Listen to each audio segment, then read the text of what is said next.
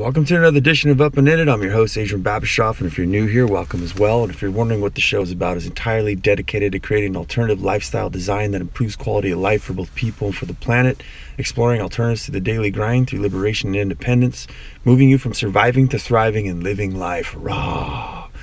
This is episode 113 today, guys. This is a gardening the biodegradable container way, and you can utilize the things that I teach you, that I share with you today, for regular gardening in ground, whatever have you. You can see the principles and the layouts and the blueprints here, and you can kind of make it your own, which we encourage on this show. We encourage you to think for yourself and make things your own. It's really about alternative lifestyle design.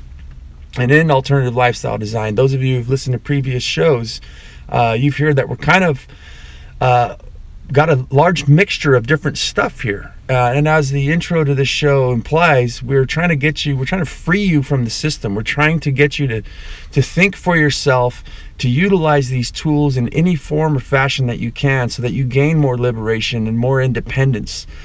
So we have a lot of things to talk about, but we're going to do a series here on gardening, especially with the COVID situation that we have here, and this is July 2020, and we've got a lot of people taking interest in things like this. So I thought that I would share some of the information that I know and some of the things that I'm practicing as of right now. And that's why I'm limiting my podcast to one per week, and in hopes that I can get this new business and this gardening off the ground. We're doing a pretty decent sized project right now. I had to hire some help, and this is the time where I take my mini retirements and I'm spending that gardening, and I wanted to get you guys involved with that. But before we do a word, this is a potty mouth podcast. We try not to F-bomb it too much, but that's just the way it comes out. Also today is, it's 6 in the morning. I didn't even want to get up. I barely got the shit out of my eyes. Those of you watching this, the light's real dim because it's pretty early in the morning, and I'm trying to get the show done before we head out to work. And because I miss you guys. I love doing these shows, man. I can't wait till we get back. But let's get into the gardening. Enough bumbling. Yes, alternative lifestyle design is very important, that we learn to garden, to produce our own food. There's a big trend right now of homeschoolers, and I can see where people are kind of scrambling, I guess. I didn't do too much research on it because I don't really much into that kind of thing, but it sounds like people are trying to figure out ways to teach their kids. We have a whole stay-at-home order. We're in Sunnyside, California, and San Diego, and I guess a lot of stuff's going online, and a lot of children are having a hard time learning. And I think with gardening, I want to just give you guys a few things before we jump into the details here. The gardening area teaches so much. There's hands-on. I've said this before, the learning pyramid. You can go look that up for yourself. There'll be a few links in the bottom of the show notes today if you guys want to take a look. But the learning pyramid at the top, the poorest, is when you have to sit and listen to a lecture, listen to someone talk and watch a video, read a book, things like that. Depending, not for all. One shoe doesn't, fit all. But for the majority of people, they don't really retain a lot of information. It's the poorest sense. I think they said something like 10 to 15% absorption rate of information by listening to lectures and things like that. Whereas at the bottom, the best way is to learn something, get hands on it, immediately turn around and start practicing or teaching it yourself. So the beautiful part that I'd hope with children is that you'd be able to not only teach them about biology, mathematics, and physics, especially the things I'm doing with physics in the gardening. We're hanging baskets. We're doing all kinds of crazy stuff that we want to share with you guys soon. But yeah, you can teach them a whole lot of things, and I think that it could inspire them, as I said on the episode 112, where my mom gave me some nasturtium seeds and I planted them, and I happened to see them taking over the whole planter and the whole front portion of the house, and it was just like, oh wow, that one little seed turned into all of that. Then you get to eat it. I think that's empowering, if not one of the most empowering things that we have in life, is growing our own food. It evokes emotions and things to get barefoot, to put your feet in there, but also to share. It's just like human instinct, and I forgot how wonderful it was because it happened to me the other day. I'm gardening, I'm spin farming, for those of you who don't know, on somebody else's property. I don't own the land, but I own all my soil in my container gardenings, and I get to take that anywhere I want. But right now I'm on this person's property, and she's gardening as well. And we happened to swap some stuff that I had that I didn't have, she gave, and I gave her stuff that she didn't have, plants and seeds and actual food, and the feeling of that just is invigorating. It's wonderful. I think that it's an investment. I think that's like printing your own money. There's somebody on the internet, I forgot, some famous gardener guy or something, but it goes to the tone of this, think about it. You get a tomato and you get one seed and you plant that in the ground. How many seeds does that plant produce for you? By hundreds. Off that one seed, it feeds you. We talk a lot about stacking functions, making things have multiple uses.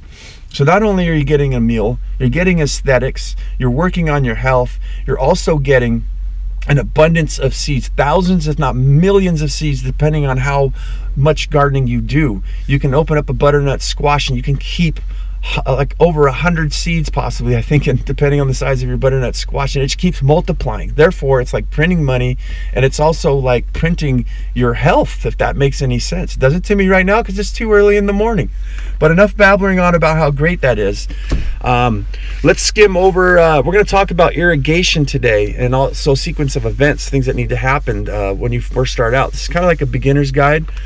Some simple stuff here, and even if you are experienced, I think you might get a few things. So in episode 112, we went and we dug a trench and we made our fence to keep out such things as rabbits and squirrels and things like that. We got our chicken wire to keep your dogs out, maybe even keep your kids or your family's kids or the neighborhood kids out. Something, keep that stuff out. We also built a little trellis so that we can hang some of our plants. We can start growing vertically. And the importance I want to say next is that, well, first of all, I talked about the mulch, and I don't think I gave you guys the depth. The magic number for me in my area is 6 inches of wood chip mulch. That's going to keep the weeds out, and that's going to help you level off your pots. If you're on an incline or something and you've got some container gardenings and it's on a little hill, the water's going to spill to one area. It's going to want to follow the laws of physics. And once we get the wood chips in there, you can kind of move it back and forth to settle it to get it just the way you want it. And as we said, stacking functions keeps the weeds out. My opinion would go no less than 6 inches. But it's very important, these steps. The reason why I'm giving these shows in sequence here is because if you didn't have that fence set up and you said, well, I'll do the trellis later, you'd be surprised when you start growing things. When you turn around and you do things my way, you're gone for about a week at a time, and you don't even see the garden. You come back once tomatoes and vining plants like zucchini and cucumbers stuff just start shooting up, and then it comes, oh my God, I need to get the trellis set up. So it's nice to have everything all set up in advance. There's also things like you start working on, making your pots or digging your garden or something, and the conversation today is about irrigation. And if you don't have that set up first, then you got to hand water, and it starts turning things into kind of a mess. So it's kind of nice to get organized, sequence of events of things that need to happen before other things can happen. So this is definitely going to help you guys out a lot. One more word on weeding and irrigation, the time consumption of it. So that's what we're going to talk about today is a lot of automating your watering, and a little bit about toxicities and different ways of what can happen with water. But one of the things I studied was spin farming, and one of the most time-consuming things was watering and weeding. And basically what they did is they broke down the day of running a spin farm operation. Now this is for growing food to sell to some sort of industry, or restaurants, groceries, or just even a CSA, a collective association of people who want to buy stuff. So what is happening is, I would say it was crazy. So they basically took you down, like Monday would be like two and a half hours weeding, and then you're going to spend another hour watering, and then you're going to spend another hour seeding, and then you're going to do this. They broke it down, and what I noticed was the biggest time consumption components to gardening was the watering and the weeding.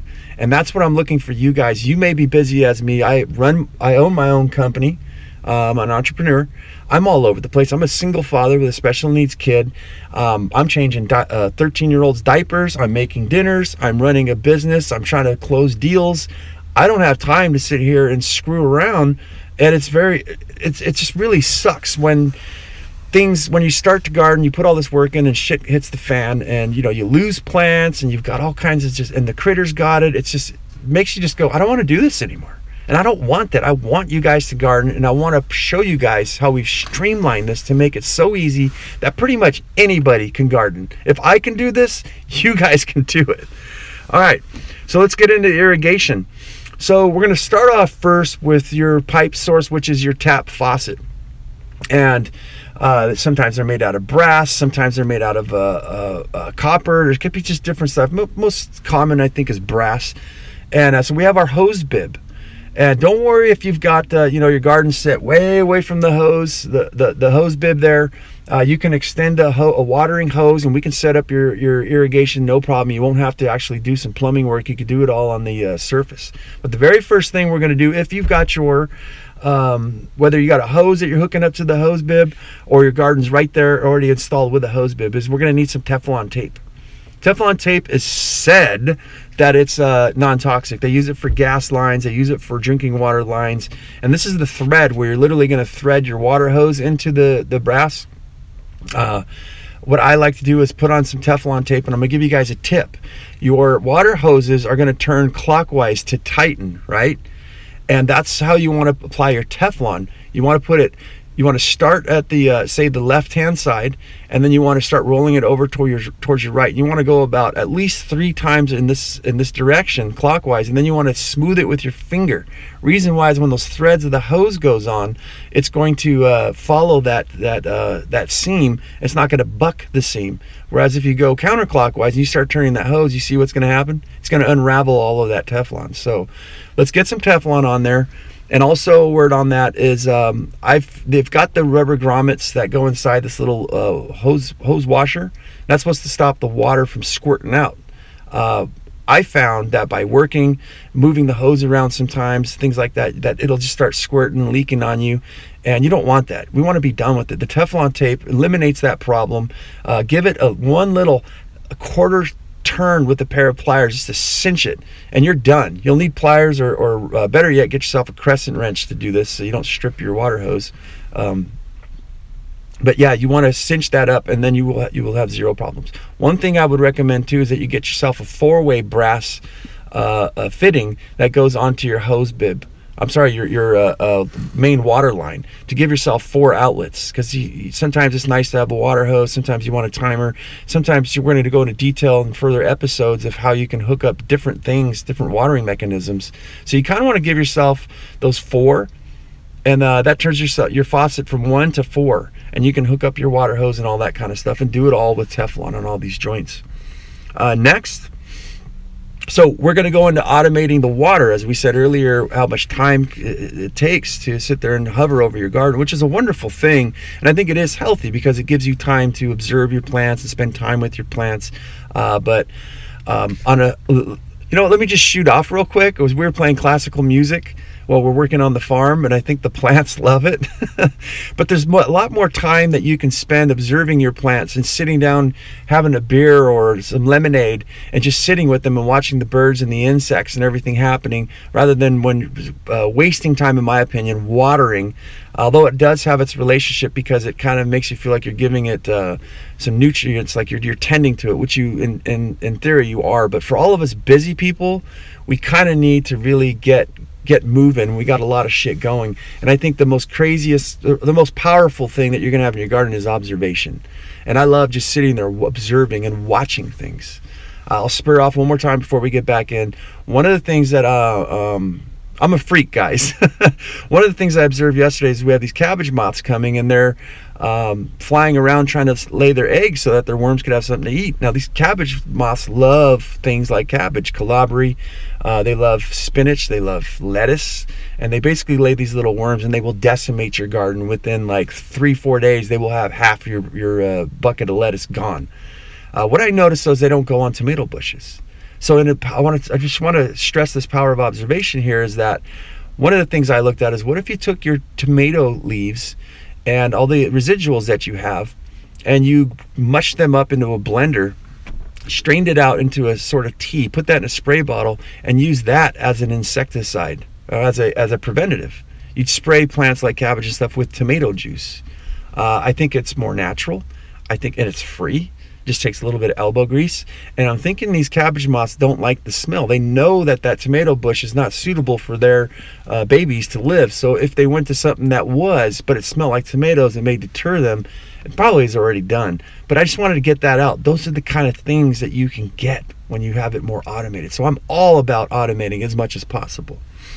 So getting it back, sorry guys, I think that this stuff might be of interest to you guys though. Very important. So our next one from our hose bib on one of our lines now is going to be a timer.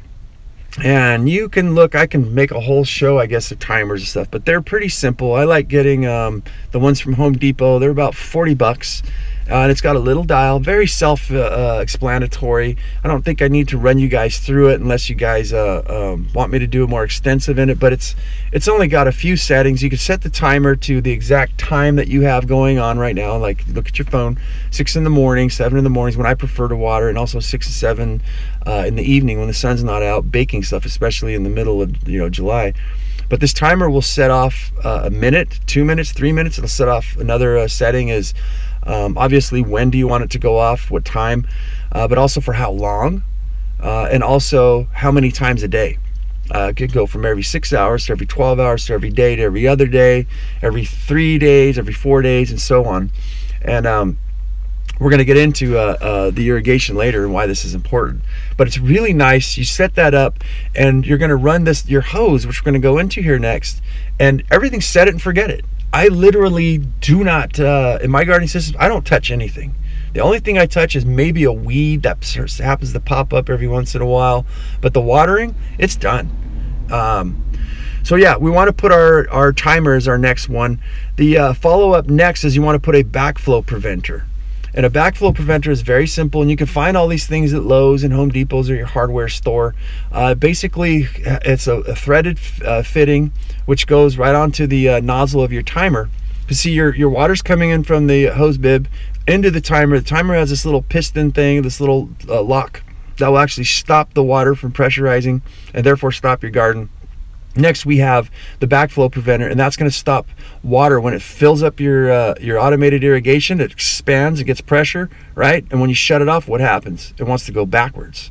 So we don't want any sediments or anything like that backflowing into our timer to destroy it. But you also don't want some of that dirt and stuff like that to actually get inside your hose lines and your main water system and end up in your house. So the backflow preventer just is like a one-way valve. Things get to go out of it, but nothing could come back in. I believe it's got a little hole on the side, so the stuff that's pressurizing, that's trying to get back in through the source, will actually squirt out the side until it depressurizes and everything stops. Kind of like a diode, electrical. I don't know how, but it lets electricity through but won't let it go back. And your solar panels, so that when you have your batteries and things like that, a diode will prevent the batteries from continually draining.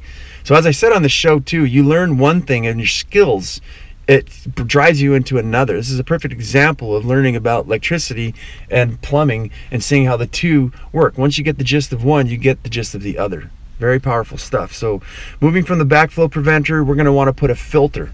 And this looks like a little drinking water filter. It's got a little canister, and inside it's got a small little screen cylinder. And that's what happens is that water comes into the center of the cylinder, and the metal screen or the plastic screen, whichever you get in there, is going to filter out all the debris, and it's all going to get stuck in the center. And everything from the outside comes out of another hole in this little canister and goes into your drip irrigation, where it's not going to get everything all gunked up and plugged. So you want to check this thing every once in a while, but it's very handy to have to make sure everything's running smooth. You don't, as I said, we're automating this thing. The only thing you need is some, I think it's 2 AA batteries in a lot of these water timers. That's the only thing that you're going to be doing maybe every 6 months or so. The other one is you're going to be checking maybe once every month to 2 months, maybe even 3, to empty out the water filter, spray it out with a hose, and assemble it right back. And it's very, very simple. So we got our filter down. Now we need to get a pressure regulator. A lot of home pressure has some very high PSI, pressure per square inch. And what will happen is it'll blow, like say if you've got misters or even sometimes a water hose gets in the sun. I've had them because I buy mostly non-toxic hoses. Well, they don't have much integrity to them, and they blow up like a balloon, and when the sun heats them, they get hot and they get soft, and that water pressure's in there, and then pop, you get home and your entire backyard's flooded. We don't want that. So we got a pressure regulator, pressure reducer. This screws into the backflow preventer. This all goes in line. All these things I'm telling you is like step number 1. Put your hose bib, your fitting. Then put your backflow preventer, your timer, and then your backflow preventer. Now we're on our pressure regulator. So a pressure regulator goes in and drops the PSI, I believe, down to like 25 pounds per square inch, and it gives it just enough pressure to work. I'd say, like, I forget what it was, 150 or 250 feet of drip irrigation line. Might have been 300. I can't remember off the top of my head right now, but it gives you enough pressure to run a really long, significant amount of hose, and that's going to be ran to your garden there with 25 PSI, and you're going to be all set up. The next thing that goes onto there is going to be is where we bring our poly tubing, our garden irrigation tubing. We're going to have to get a fitting that all you have to do is cram up into like this little I don't know if this is going to be wrong for people, but in the construction industry they say it all the time, the male and female, so we're just going to call it that. We're going to have a female part which screws into the pressure regulator, right? And then we're going to stick the poly tubing, the 1/2 inch poly tubing, until it clicks, so you can get at least about an inch into this little fitting, and that's it. It's like these little snap. You just snap them and you forget them. That hooks into the pressure regulator. Now we have that long old hose right there for our 1/2 inch poly tubing, and we're all set. It's as easy as that. Just push the pieces together. So we've got our hose, and we're going to run that out. It's a big reel that comes in 1/2 inch, and it's black. There was some NSF approval, which means it's suitable for potable water. I've had a hard time finding that again. So I'm assuming the stuff at Home Depot is okay, but we're doing the best that we can. It is biodegradable container gardening. I'm going to tell you here in a minute how you can make it 100% biodegradable. Unfortunately, using these poly tubings, this plastic, it's not. There's a certain percentage of the biodegradable container gardening systems that's got to be plastic for now. We're working on it. So yeah, you've got your hose hooked up now, and you have multiple things. I'd advise to you guys, I know at the depot, I'm not affiliated with anybody here, but been using the well, whatever, I don't want to free advertise people here, but they have booklets and they have stuff online where you can see all these fittings. And I'll just finish up with the last one on your 1/2 inch poly tubing. It's the same thing that making this into like a hose that fits into the whole watering timer system. At the other end, you can also get a fitting that just snaps right on the end that opens up like a valve, and you can actually drain the pipe out.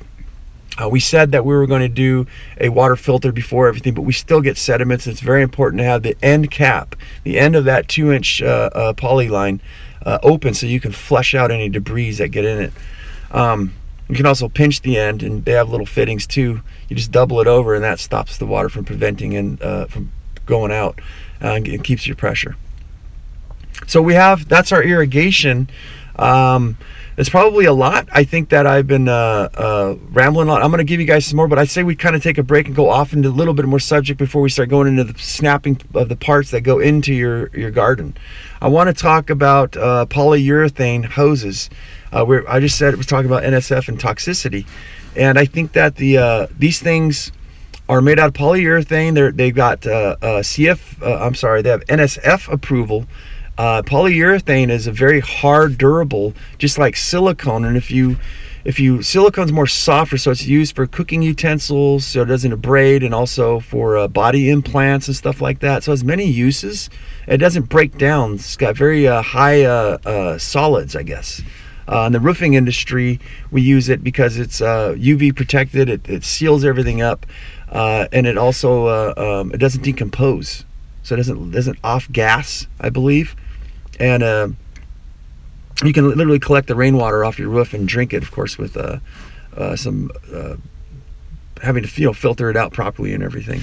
So, but these polyurethane hoses, polyurethane is the same thing. It's very durable. They use it for floors and stuff, and all kinds of, like, for planters and lining, I think even parking lots. So somebody's made this hose, And I don't want to step on any fingers. I'm new here at doing these shows, and I don't know if I get in trouble, so I don't want to mention the name, but go out there and look for a polyurethane hose. Do yourself a favor. They're kind of expensive. I think I got an 80-foot, half-inch, 100-foot for like $88.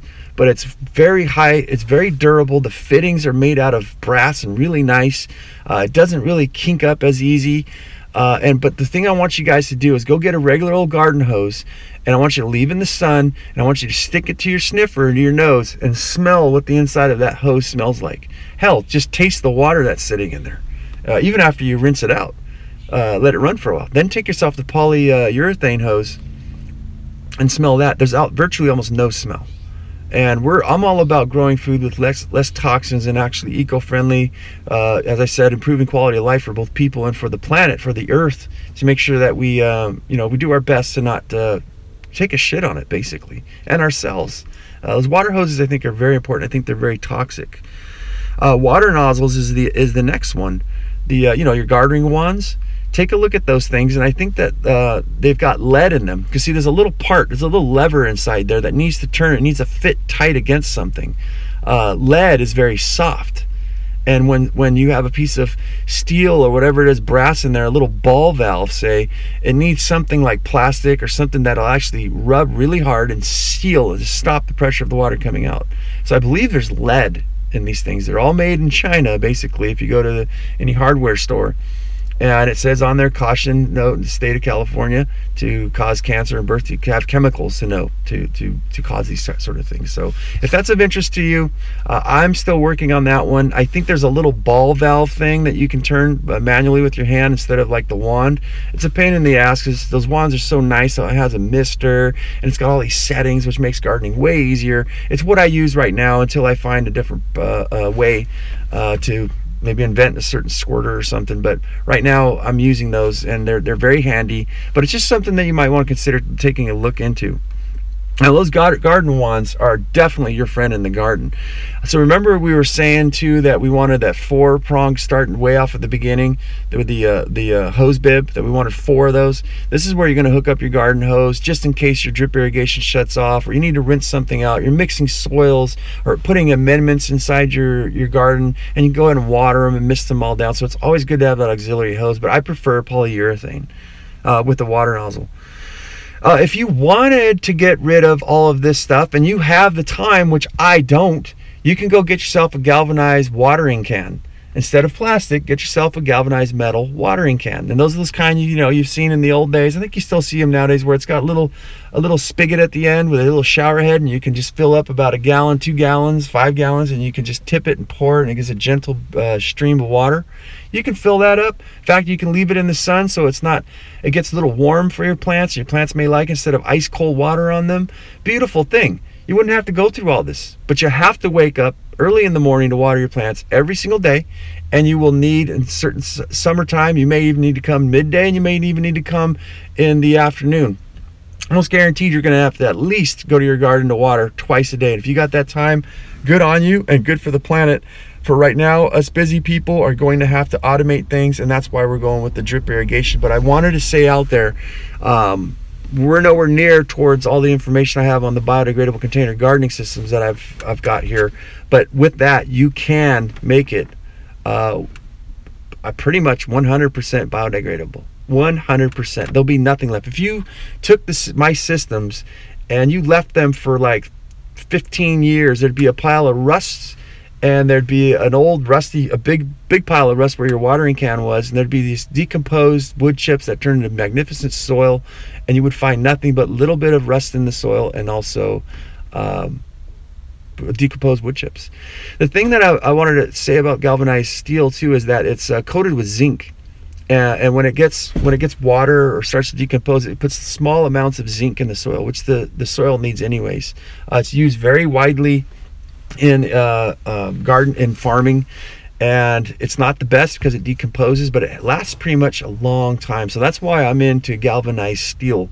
I use for everything of my chicken wire fencing, my baskets and stuff, which we're going to get into. So I thought I'd get some good stuff for you guys. And moving on with some more good stuff, I put a link in the description below. I want to talk about some Twilight Zone-y stuff here, and you can tell me if this makes sense. I'm definitely interested, and I think I'm going to give this one a try. But it's called Structured Water, and it's Johann, which is, I forget where this guy's from, Austria or something, Grander. You can call him Johann Grander. And if you type in Johann Grander Structured Water, or you hit the link below, it'll take you to this documentary about how this guy just started studying water, and how he restructurized it, and how water naturally flows over streams and has this pattern to where it energizes itself. And how did they know this? Because they tested it. There was one, I think it was a bread maker, a bakery. They used the structurized water in their breads, and their breads had a bit different flavor. They said that the rose, you know, when you put the yeast in there and your bread rises, it rose faster or something. But they were selling their bread. People just loved it. It had this certain flavor, and all they did was use structurized water. There was another one with irrigating plants, and they showed where they used structurized water and where they didn't. And the plants were definitely, you could see significant difference in the structurized water. Also, a factory said that their water would, they're rinsing off parts and stuff like that. And they're trying to recycle the water as much as possible. And they says they'd have to change it like every month or something. It'd get all this bacteria. And using the structurized water, they only had to do it every 4 months. Like, it extended it. The structurized water helped, was easier on the parts. Very fascinating, very interesting. Am I saying this is something I 100% believe in? Not yet, but I'm almost there. I'm like, damn. So I think I need to make a YouTube video with this stuff. I'm on a budget though. These things are, it's this little fitting part you'll see in the documentary. There's this little fitting you got to buy that goes on your hose bib, and it's supposed to change everything. And I think we should do one without and one with, and see what we get. I'm kind of really excited about that. All right, so we took a break, and now we're going to get back into the irrigation here. What we're going to do is we need to make these drippers, right? So we've got our 1/2-inch tubing. So everything was set from the water faucet. It comes over to your garden.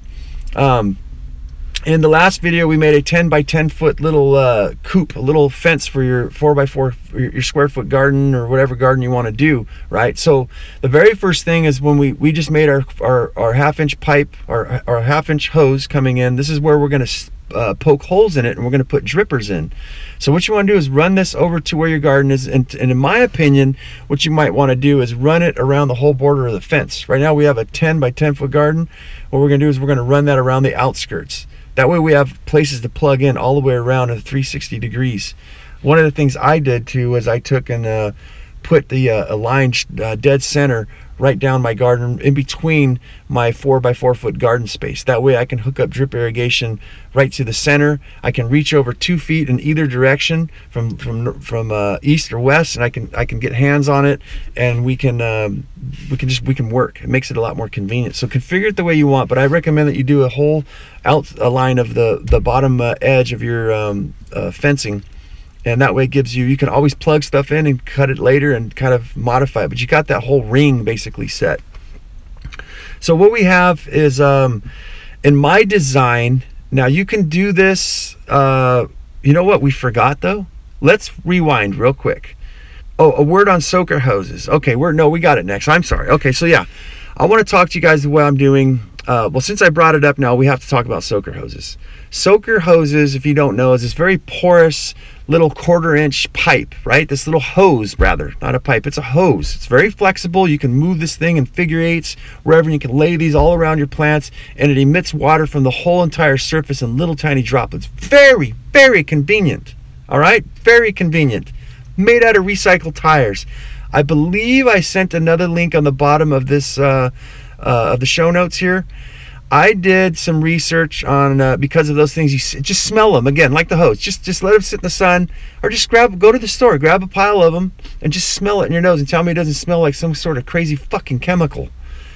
These things, in my opinion, are not good.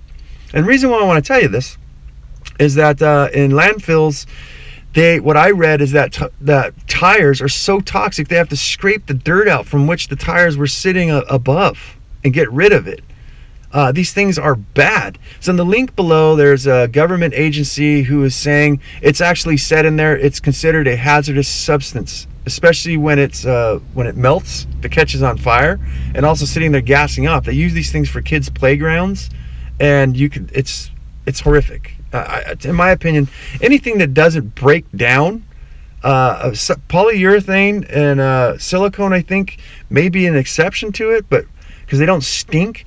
But pretty much even those two, I would say anything that doesn't break down is not natural, guys. There's some sort of chemical holding it together. The laws of nature is basically like the laws of physics. Everything decomposes, and you will learn that very fast in gardening. Everything gets born and everything dies, and if it doesn't decompose, there's definitely something wrong with it, in my book anyway. So definitely convenient as shit, but I don't really care for them. So what I use instead is a poly tubing, and there's these 1/4-inch tubings. I get mine brown so that they kind of blend in with a little bit more with the dirt, but not really. They're a lot more prettier than black, but you can kind of see like your dripper part. So these things have drippers inside of them every 6 inches. It's this little plastic tube, and inside it's got holes, a little hole every 6 inches, and in there's a little emitter. And what these things are going to do is they're going to drop, I think it was a ½ a gallon per hour, and it just drips and drips and drips. We are doing, in my neck of the woods, we're not doing in-ground gardening. We're doing on top of the ground, but we're basically doing container gardening. But even if you are doing dirt gardening and you don't want to use those soaker hoses, you can use these things that I'm speaking of today. So basically what I like is I get 4 drippers per line, right? So meaning we get a 100-foot reel of this stuff, and we're going to count 1, 2, 3, 4 of those drippers that are spaced out every 6 inches, and then we're going to chop them off right in between the 4th emitter and the 5th emitter, which gives us about a little 3-inch spacing in the tubing. We're going to cut that off, and now we're left with this little string with four emitters on it. Now what we're going to do is we're going to take some 1/4-inch tubing, which you can also find at any hardware store, and they have these little snappy parts. Again, you should probably familiarize yourself with the manual on it, or look on YouTube. I might do a YouTube video on it soon. But it has like a little two-way, it's a nipple basically, and this is where the male-female part comes in good. So the nipple is more the male part, the hose is the female. You literally snap these together, and now you have another end that can snap into the 1/2-inch poly tubing, the big one that you have around the main line. Basically, we'll refer to it as the main line. So you can get a hole puncher that they have, a little tool, little hand tool, and you can punch a little hole directly in there. It's very simple, very easy. Just make sure your water's not on, because you get squirt in the face. You can take these little fittings, these little 1/4-inch tubes that I'm talking about, and you just literally just push them like a button, and they snap right into that hose, and you can make as many of these as you want. That's the beauty about this. So what I do is I take about a 2-foot piece of this black tubing, and I put the male nipple on the end that can snap into the 1/2-inch pipe. I'll take that and I'll cut that in half, and I'll actually put an on and off valve. You can get a 1/4-inch valve which can shut that one little soaker hose on or off, and it's very handy, especially here in Southern California where we have a water issue. We want to conserve water, so you can shut that off if you needed to work on stuff, or if you got no activity going on in that area. Meanwhile, nothing ever stops on the rest of your plants. Kind of spendy, kind of a little, you're going to spend an extra $3, $4 or $1 per line with these things, unless you buy them in bulk. But in my book, it's like I'm paying some help for somebody to grow me nutritious food that's going to feed me and help me for the rest of my life. And actually, it's an investment. So looking at it that way, definitely a good go. But so we got our drip irrigation, the black line, which has no holes in it. We have a little a valve that shuts it on and off in between. We have the other end. Now we have a little L nipple, we'll call it. And this same thing has a male end and another male end. It's shaped like an L on a 45-degree. You're going to take that and you're going to stick that, wedge that, snap that into the end of the black line, and then you're going to take your brown hose that has your drips, your 4 drips on it, and you're going to snap that into the other end of the elbow. Now we're left with like this L shape with a valve on top. And on the other end, what we're going to do is we're going to get a little zip tie, or you're going to get some galvanized steel, which I prefer, and you're going to make it look like it pops the outline of what do you call that? Not a popsicle, but a candy, a lollipop. There we go. It's got a stake that goes in the ground. On the top, it has a little loop. You can find yourself some sort of tool, bend your 1/4-inch tubing in half. Get yourself a pair of pliers, that's what I've got for me. It works perfect. The handles, and you're going to wrap that galvanized wire around that handle and then twist it like a twisty tie, and you're going to leave that little lollipop, that little loop. Find something that fits the 1/4-inch tubing just perfect when it's folded in half. It's kinked. And what's going to happen is you're going to slide that end, the very end of this thing, into that lollipop ring, and then that's going to work as a stake as well to hold the hose down next to where you need it to irrigate your plants. If you ever needed, the thing plugs up, you could pull this lollipop ring thing off, open up that little 1/4 inch hose, turn on the valve and flush whatever sediments are in there to hopefully clean out the drippers. Because you see, the drippers have little tiny holes, so you can imagine little minuscule amounts of soil and dirt and stuff get in there. It's going to plug them up. By opening the end, it'll flush up the line. You don't want to close off any of these ends ever. So the next thing you can do, you can get these at any hardware store, or you can make your own. All you got to really do is make a U-style, like a staple, out of some galvanized wire, or they sell them pre-made, again, in the drip irrigation sections of your hardware store. Either way, you're going to need these things to coil this 4-inch dripper around, like, say, a tomato. So what I like to do is I'll put it at one end, I'll coil it about maybe 6 inches away around the perimeter of my tomato bush or whatever I'm doing, and then you're going to use these little staples to staple them into the dirt. And I usually use only 2. I do one at the base, right where the L was, to hold that from moving, and also one in the center, and then you got the lollipop ring at the end to hold that. So you have 3 stakes holding it, positioning it wherever you want. Now when you're doing container gardening in 5-gallon buckets and things like that, these things work. The dimensions for now, unless I come up with something better, because we're in our experimental stages, come out perfect. And the thing that I like is that a problem with irrigation is sometimes you can irrigate too much. So if you're doing worm compostings and amendments, you have so much water coming, it's basically just leaching your soil. So what I've done to finish this all up, because I don't think I have anything here left on my notes for you guys, except for misters, yeah. So what I've done is I've taken this drip irrigation line with the 4 drippers, and you can put it inside of a glass, and you can turn on the timer for a minute. Your automatic water timer, you can turn it on and say, I want to water it for 60 seconds. And in that 60 seconds, I put this whole entire unit inside of a jar and found out that I'm getting 1 cup of water per minute. So now this tells me, oh, okay, depending on the soils you're using and things like that, if I want a gallon of water per day for, say, something like tomatoes during the summer, it's adjustable.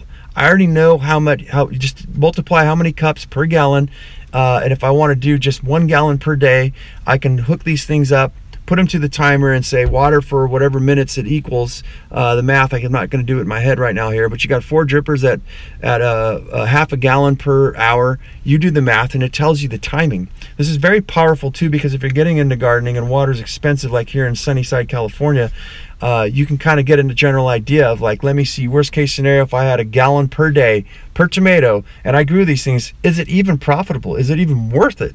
And if you wanted to go huge scale, you would know exactly how much water that you would need doing container gardening, and I think even in-ground gardening, to kind of see a ballpark figure of, like, well, how much water would I actually be using?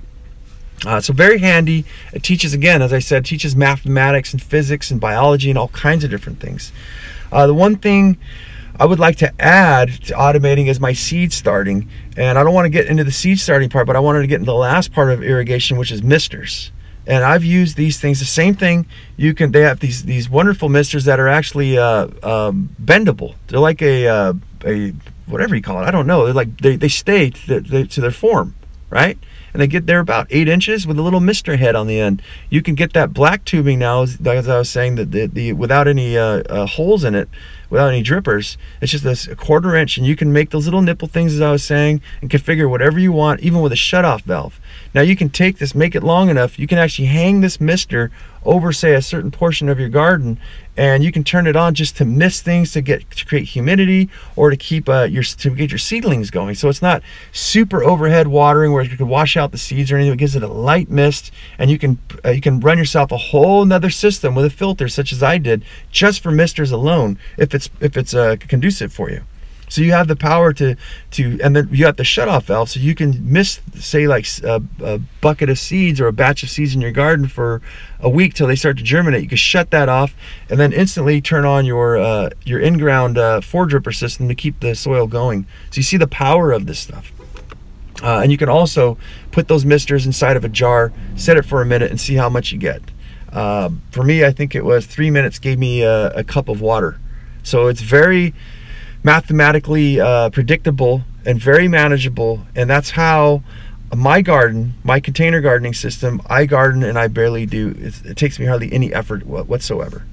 So that's the show, guys. I know this is kind of hard to explain in words for those of you who are watching this on YouTube or on or listening to the podcast. I do have some stuff that I've got on Instagram, which is the San Diego, I'm the BC gardening guy. That's what it is. Not the either. B as in boy, C as in cat, gardening guy. Go to Instagram, and that's where I've been doing some videos on step-by-steps of how I'm doing all this stuff. I will have more coming down the pipe. This week's been a little erratic because I've got some hired help, and we're doing some pretty large stuff here. We're expanding on this thing to get more experiments and stuff going, but everything's going well. It's gone so well that I've decided to go over 300 and I think we have 350 plants that we're working on right now in a giant greenhouse, and we're fitting. I can't even believe how much square footage. I got to do the math on that, but we basically tripled, if not. We doubled for sure, even tripled our gardening space by going vertically. And yeah, it's a whole awesome thing. You can see all that on the BC Gardening Guy on Instagram. You can also see the Facebook, which is San Diego BC Gardening. And this is a private group I made for a club out here, but you guys are more than welcome to join in. I will be posting a lot more videos there as well to get people interested in growing their own food. And I'm doing this as a serious business. I've invested over $5,000 in this thing so far, and I'm looking to turn this into a business so that I can take care of my special needs daughter by myself. And yeah, I'm super excited about it, and also to feed myself. And that's what I want for you guys, to feed yourself, not just feed yourselves, but feed yourselves high nutrition food. We're going to get into that, I think, in one of these episodes next. You guys need to be aware of what's going on out there. Your food is not that healthy for you. You need to take this into your own hands. If for anything else, not for nutrition, do it for the flavor, because I guarantee you will never go back to grocery store bought food that was picked green, that barely has any flavor. There's a reason why top-end restaurants go to farmers like me to get their fresh produce, because you ain't gonna get it anywhere on the planet. It doesn't come with the flavor, the color, and the richness as that, and the energy, I believe. So yeah, that's the show, guys. Check out the links below. Go check out, this is Up and In It, guys. You can check us out on Facebook. There's everything besides the gardening stuff is Up and In It. You can go to a Facebook group. You can go to TikTok and Instagram and YouTube. They all Up and In It has its own thing besides the gardening thing here. You can find it at all those platforms. We haven't been posting too much, and then we will in the next few weeks once we get this gardening thing going. But as I always say, guys, go out there and have yourself a near life experience. Don't lose your muchness. Carry on the fire. Human up. Live it. Love it. Own it. Bone it, my friends.